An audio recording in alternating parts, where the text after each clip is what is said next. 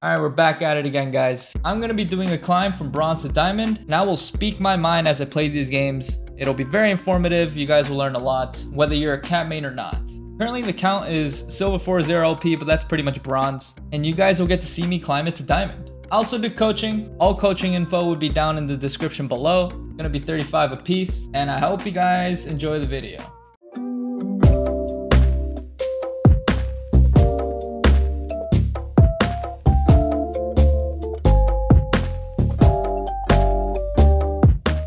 Alright, what's up guys? We're back with another game. Right now we are in silver 4. We're up against an Ari matchup and we're gonna do simple things to try to snowball and get kills. So, we're gonna go electrocute. Super easy to use. You just hit 3 abilities, including auto attacks, and you can proc electrocute. Second, you're going Dark Seal. Just standard AP route. All you really need to do is go AP. You can check the runes here, but I go pretty standard. I just go Electrocute, Sudden Impact, Eyeball Collection, Relentless Hunter, Triumph, and Coup de Grace. So just build into complete damage. That's pretty much all I do. And today I want to kind of highlight more so about like interactions and how you interact with certain champions. And like, I think that's like super important in lower elo because you have to know how to fight and you have to know how to deal with things like right in front of you, right? So that's mainly what we're going to be focusing on.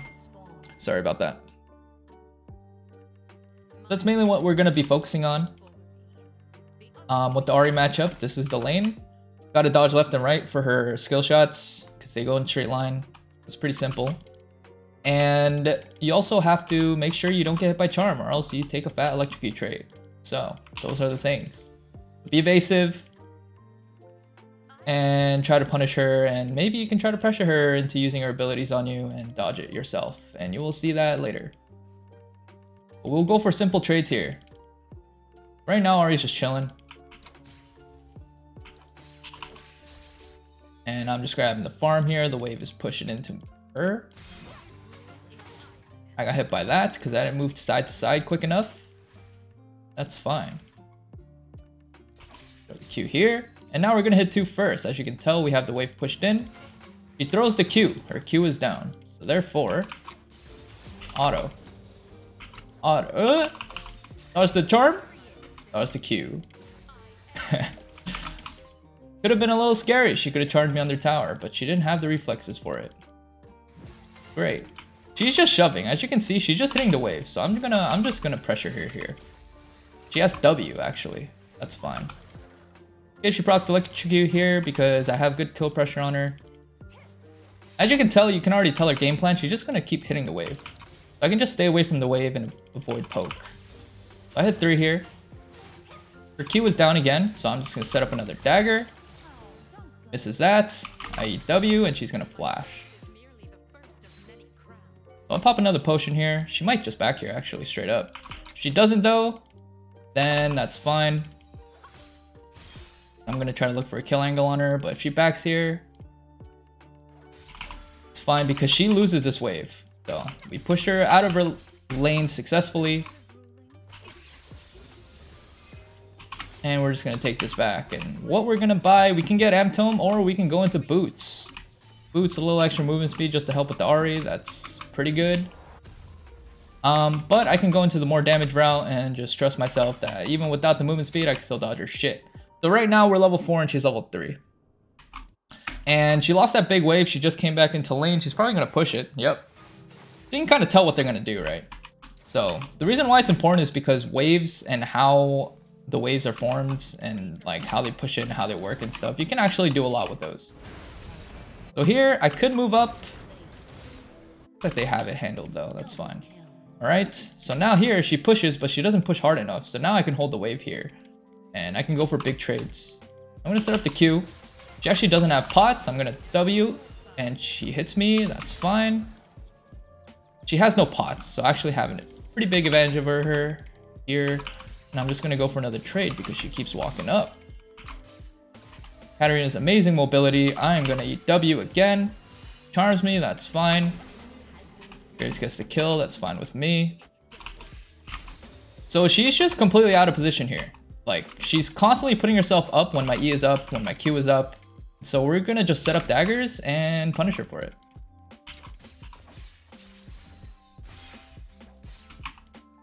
Alright, now we're gonna back for the boots. We're gonna get boots, we're gonna get refill here. And we're gonna go into Nashers first. Probably gonna go Nashers into Magi's again. Just kind of leave it at that there. It's okay.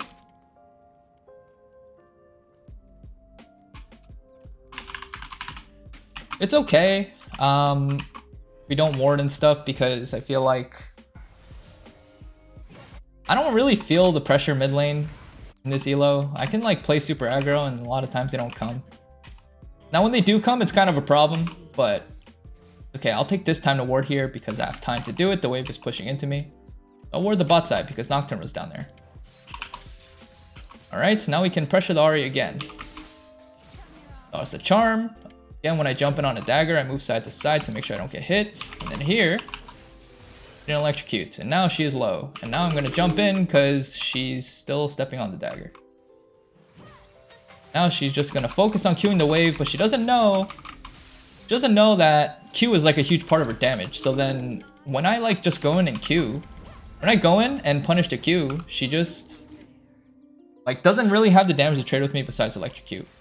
Just fine. Now there, purposely I didn't kill her. Might just leave her. I'm just gonna push us in.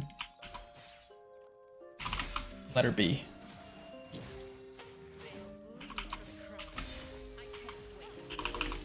Don't kill her, okay.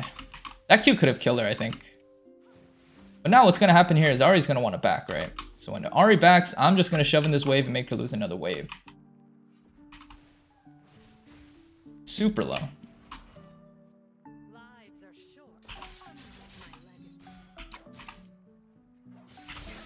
We're just gonna push.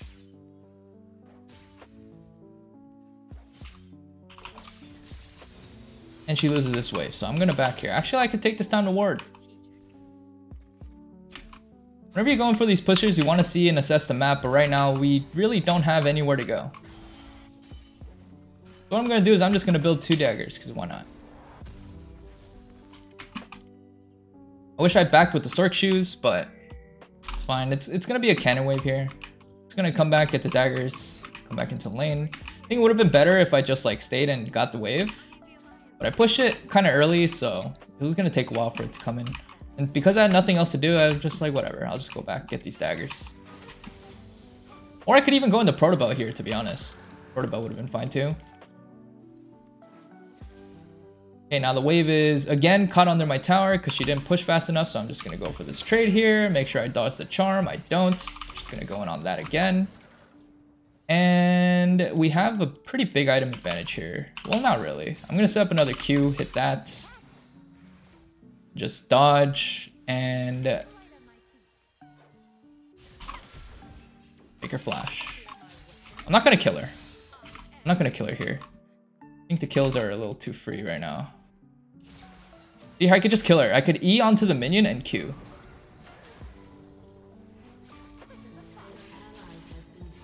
She's really just like playing with fire here. She doesn't know it. I could just like E and then Q. But I'll let her live. Alright. So next wave's coming in. We're gonna hard shove this in.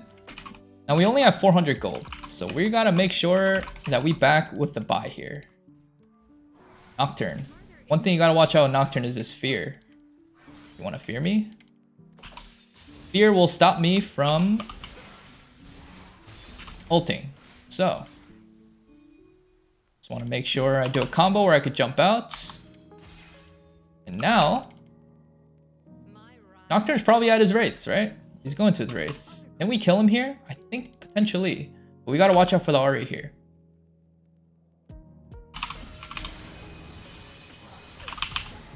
Nice. Get a shutdown. Now we have the gold. So now Nocturne's off the map. Now we're chilling. Just gonna jump away. Good. Ahri no ult. That's less pressure on us here. So notice how I don't even kill Ahri and... Fun. Okay. Notice how I don't even kill Ahri, but I'm still at a pretty big advantage. Like I'm level 8, she's level 7. I'm gonna go for trade here. Go for another trade, and we have jungler here. So when she doesn't have ult, she's like super vulnerable, but she's still putting herself up there where like I can still like trade with her and stuff. So again, it's just bad positioning from the Ahri, right? Now it's a cannon wave. I'm just gonna get this Sork Shoes. I am also gonna get this recurve bow, and I'm gonna go back into lane. Graves is up there in the rift. I'm watching. You know what? I'm gonna walk straight into the Graves and see what happens. Okay, maybe we could fight with the Scion. I'm like semi-strong if they decide to keep taking rift. They take in... Okay, they don't take the rift here. Oh, wait a second. This is a 3v2 here. I don't think I can fight this. I'm gonna poke and see what I can do. Scion's coming. Oh, I got hit by that. When I get hit by a Lowy W, it's really not an angle for me to go in. But Scion's gonna ult here. I'm down.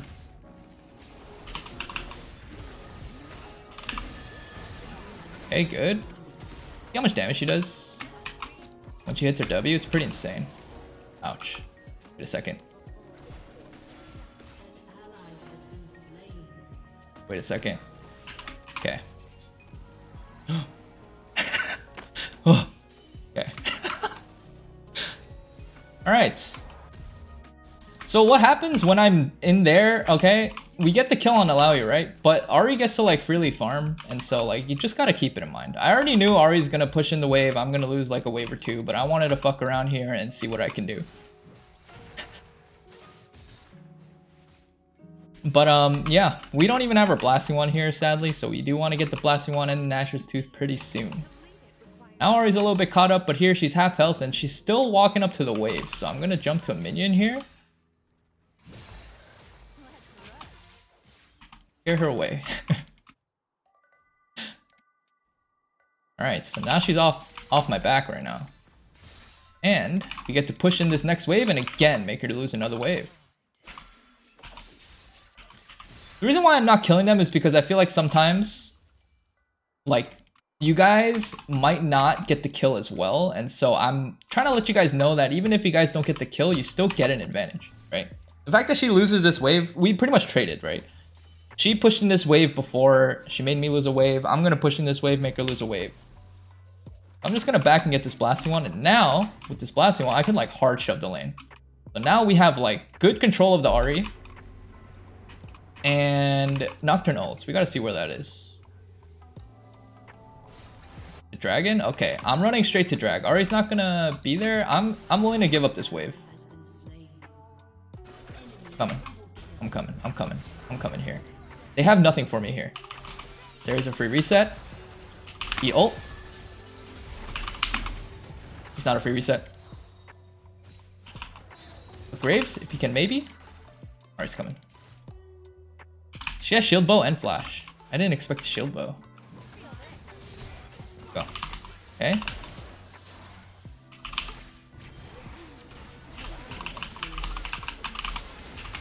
Good. They were all still grouped up around, really low. I'm gonna push in mid. So we just played that fight out well, kind of, and then we were able to pick up kills. I didn't even play that well, but we knew that we could still fight, and we used Ahri as a way to get the reset and kill everyone else. So we're in a great spot, great spot. So now we're gonna get Nashers and we're gonna get Medjais. So we're gonna just help this guy get the drag, and then we're gonna back. We're gonna back anyway, so might as well help him out, right? So we're gonna get the Nash here, so that's a pretty big spike for us. So now we can really start pressuring. We're also getting Medjais as well. Now we get the sweeper. We can get the sweeper here because we know that we could just move out of our lane freely from the Ahri. Probably gonna stick with these items for a while. Bot lane gets their tower, that's good. They'll bleed for the crown. I can't.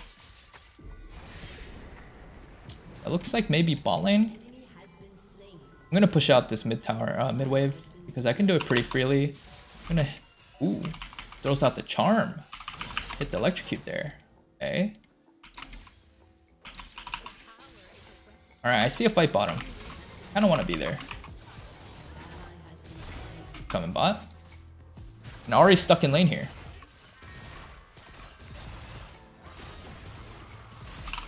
Got you.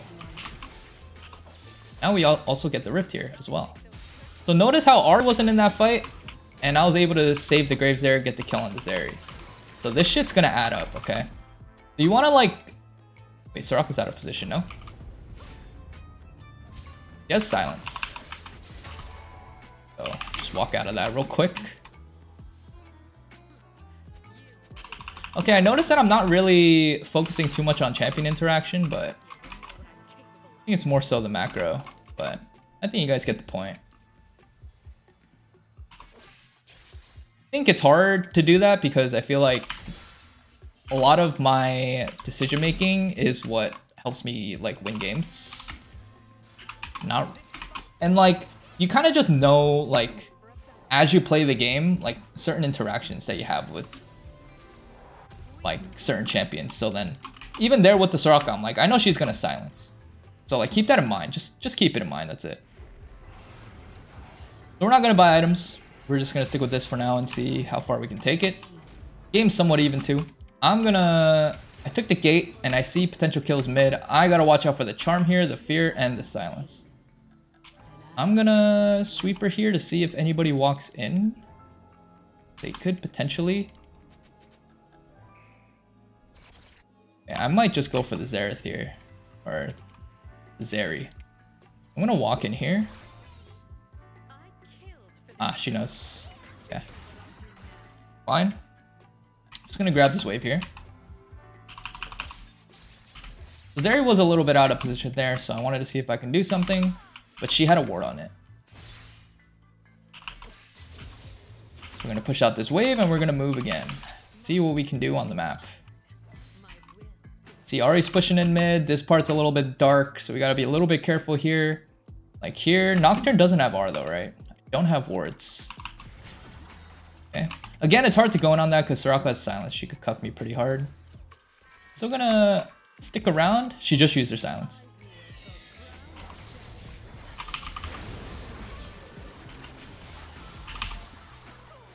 That's fine. He gave a fat shutdown, actually. Fat shutdown to who? Nocturne? Alright, keep that in mind. Nocturne's pretty tanky there, so like it's hard for me to actually like fight him and go in on him. And especially because he had fear, like he cucked me, so like there's not much I could do. Besides like not fight that, right? But I was down to fight it. Limit test a little bit. Not even limit testing. It's just smarter not to go for those plays, but I think when you're starting off playing Cat, like go for whatever you can if you don't know. And then you'll learn eventually. I already kind of knew how that was going to pan out.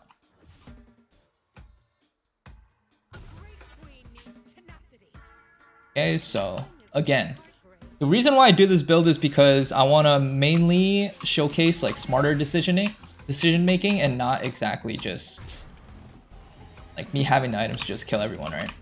Smart decision making is what gets you the win, more so. You can try to win games just by being really strong, but if you can't get really strong, then what's gonna happen, right? You're just gonna fall. You're just gonna break. So, see how this next fight goes. Now again, in this ELO, it's a battle royale. I'm in on the fun. I'm down to just fight as well. Now this fight, I can't really fight, but I'm gonna poke at it. Jump out.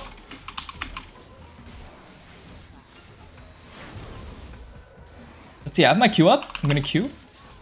Maybe get a reset here. Oh. Oh. Dan's here. Tried to E on that dagger, but I wasn't far enough.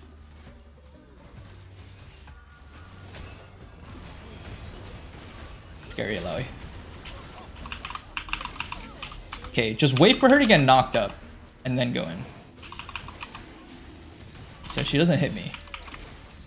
That was like somewhat low there, right? Now we can get the drag off that.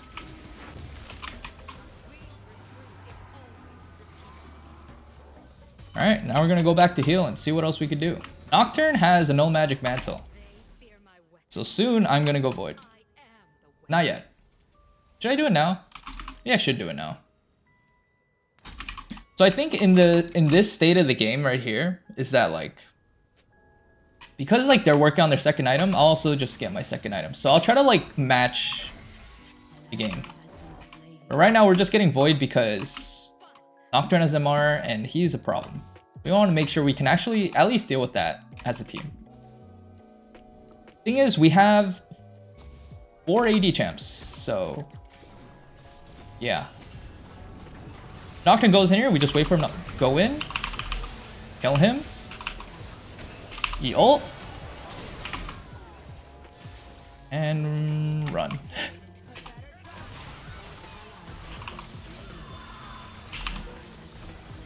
Kill him, W away. Q here? Arms? No? Okay. So now that I have Void, I can actually kill the knock. But he also ulted into 4 of us, so as long as I kite away and just do my damage, we'll kill him quick.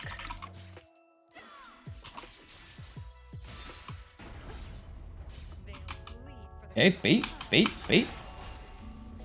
The Scion going in? Nice. Oh my god.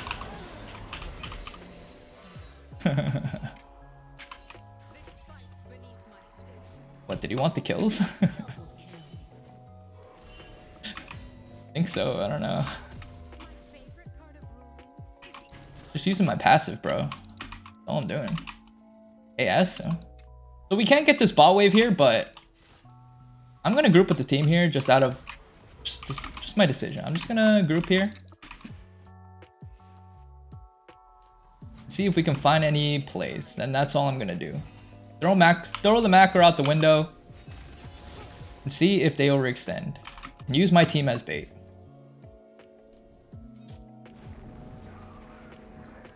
I see the Zeri. Ah.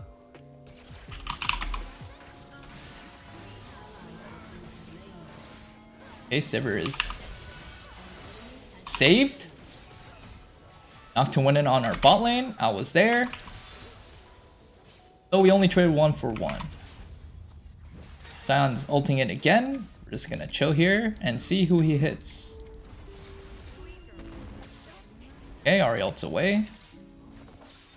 Now the one thing I don't want to get hit by is a Lowy W here. So I'm gonna make sure I don't get hit by a Lowy W and the Ahri charm. Okay, Ahri no charm. Soraka's there. Maybe we can catch up. Oh my god, Zeri's here too. Down. Got the Q set up on her. Okay, Alawi's kind of scary. I'm gonna jump on this dagger here. Oh my god. Cat mobility OP. He has no fear. Okay, not gonna jump in on that because he has MR. Okay, good. And now we are straight up just looking for these fights and seeing how well we can play them. Okay, good setup. Set up the Q. Nocturne jumps, I W away. Someone else tank tower, I would have gone in. Yep, there you go. Nice, W away again. Good. Going for a bit safe combos here because I'm low. So I'm Wing away a lot.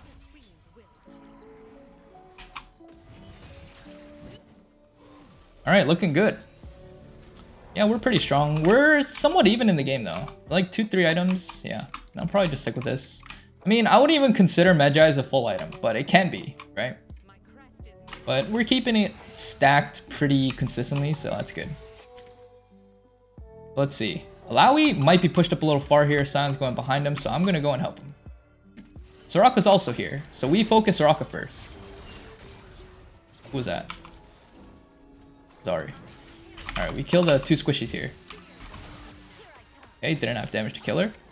Dodge the Alawi W. Wait. Set up the Q. Hit the Ari. WQ ult. At Maw though. Okay, sounds good. To go. Cast again. Okay, I'll give that to you. Wing away, because Lowy hurts. Okay, good. W away again. You. Oh my gosh, Shilbo. Ah!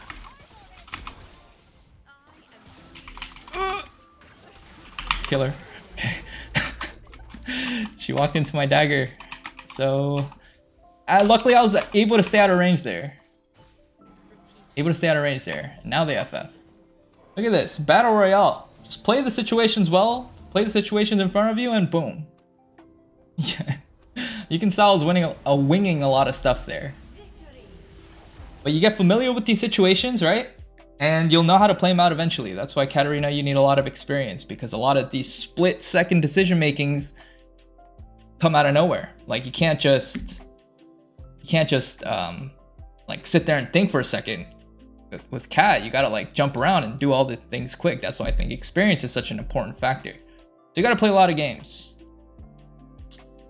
Give it to Sion.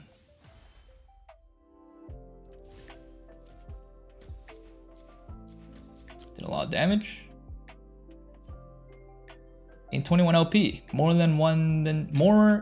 more than yesterday. So that's improvement. But yeah, thank you guys for watching. Let me know what you guys think down in the comments below, and I'll see you guys next time. Thank you guys for watching. Again, I do coaching. All the information is down below. And if you want to check out my other videos, then totally can. Totally should. And yeah, see you guys next time.